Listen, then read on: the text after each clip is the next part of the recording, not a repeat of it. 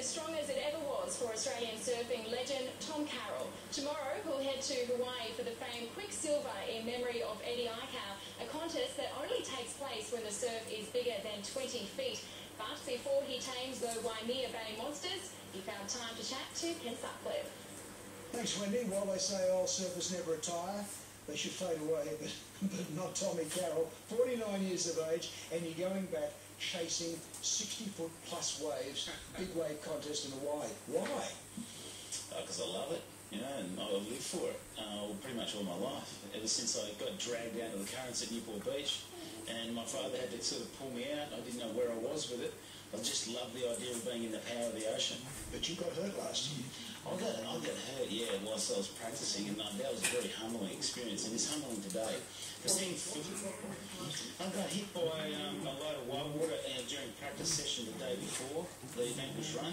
It was a massive day, had a lot of power in the ocean, and my foot came off the ankle, just at the base of the boat. It wasn't pretty, and now I'm really facing those fears when I go back over to practice tomorrow. There is not enough money in the world to do this just for money. There's got to be something else in it. What's in it for Tommy Carroll, 49 years of age, when you're risking life and limb? I don't know. Something about the ocean for me. It's always given me such a great connection, you know, with nature and the power. It's always going to drag me back. It's beyond money and all that stuff. It's and talk to any of the guys that are out there, even the people who just like to enjoy a moment surfing in the morning or joining up with the ocean in the morning. She's a very, very powerful place and very healing. So even though sometimes she takes a little away, she gives me a hell of a lot. Well, you're what, three-time world champion? Twice world champion. Yeah. Well, I just gave you another title. I just gave you another title. I mean, how long do you keep going for? Is this just you're going to do it the next year after? Or is it, well, you just come out of sort of semi-retirement, I guess, and just have a crack every now and again just to show that the adrenaline still pumps and you're still feeling all the youth things that you felt all those years ago? Well, yeah, it sort of pulls that stuff out of me. It keeps me healthy, and that's one thing about this event. It's an invitational event. It's a great honour for me to be invited into this event. Tommy, what's it like to sit on top of the biggest waves in the world and look down? Be absolutely truthful.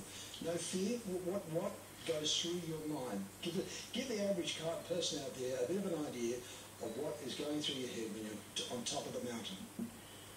Well, it's just it's an all-encompassing feeling. His whole body's full of adrenaline, and you look down? We're looking down. Look at my awareness at that point is just so bright now. You know, like I can't express that any other way. That I'm just completely present at that moment, and I'm feeling everything. It's like I'm feeling all the air around me. I'm feeling the water underneath me. I'm feeling the board, and I'm aiming that board, and I'm using every little bit of memory of surfing in my whole life. And when you finish the ride and you're in one piece, how religious are you?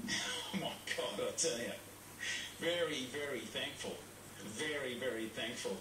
Yeah, I don't know who to thank at that point, but it's a lot bigger than me. Have a good one. Thanks, Ken.